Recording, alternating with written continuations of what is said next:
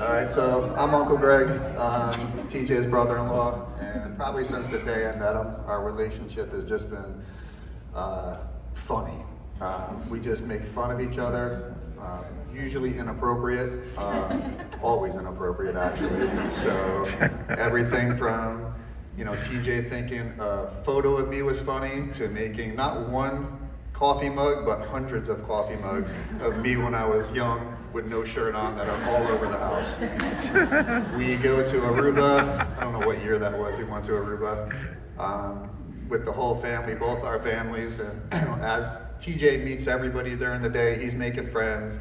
So as we meet people, as we go out at night, just me and TJ, he's always snickering when he's introducing me to people. Look at this guy, right? And everybody's kind of looking at me a little weird. So during the day, TJ would tell everybody he was on vacation with his homosexual brother, Greg. So as people met me at night, they'd be like, hey, you're TJ's brother, Greg. I'm like, yeah, what's going on? I was like, I'm here with my family. They're like, sure you are, sure you are. That's probably the most appropriate story I can tell you. The rest I can't tell.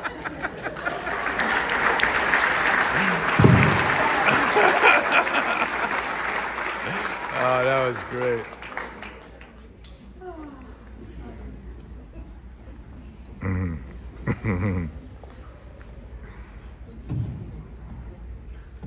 Hello, James Stanley, and I'm at St. Elizabeth's. So TJ and I first met back in late 2001, early 2002. I was at a digital ad agency. He was the sales rep from Lycos at the time. He would come in and light up our agency floor all the time. He was on fire, making everyone laugh, having a great time. I think he even came in a costume once or twice. Always a good time though.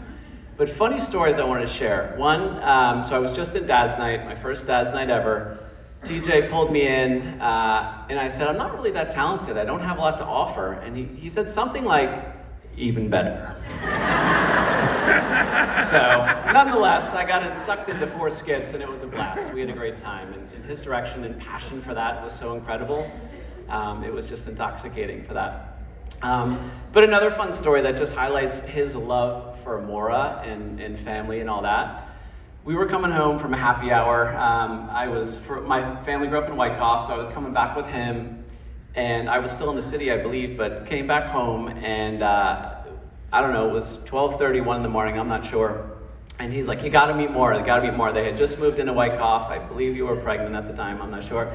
But so he drags me into the house, goes upstairs, turns the lights on, and Mora, you gotta meet James Stanley. James Stanley, here she is. So poor Mora. I'm sorry, but it was a pleasure to meet you at the time. And, I just hope we can all take away, you know, the love, the connections, and the friendship, and you know, also TJ's passion for community and everything. So, cheers to TJ. Love you, brother.